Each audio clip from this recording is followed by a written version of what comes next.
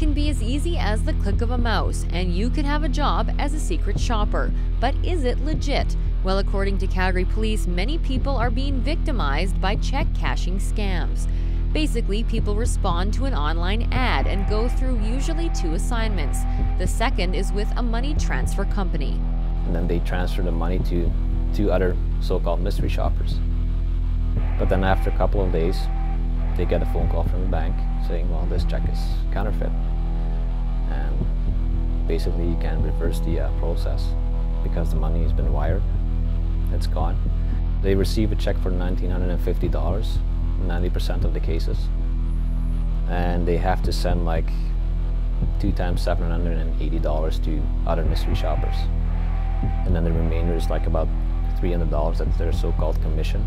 Constable Villani says he believes these types of scams happen every day. If you look at the checks, they look real. There's no doubt about that. Like if you're not working in the bank sector or whatever, then you think this check is for real. And unfortunately, that's just what happened to Gary. They sent me a package with the appropriate check and the instructions in which to shop, and I fulfilled those. I believe I was a bit too trusting with the check. It didn't dawn on me because it was drawn on a Canadian bank. So a couple of days later, when I tried to use my bank card, it didn't work. I contacted the bank and the news arose that the check had bounced. Gary is just one of the many victims who have been taken for around $1,500. It did, but it shouldn't have. But nevertheless, if we can get even with this by getting people, at least why should somebody else, needlessly suffer this kind of loss? Investigators say that many of these cases are linked, the criminals are experienced, and that these secret shopper cases could spread worldwide. If you want to get hired as a mystery shopper, there are legitimate sites to become a mystery shopper in Canada or in the US or other countries.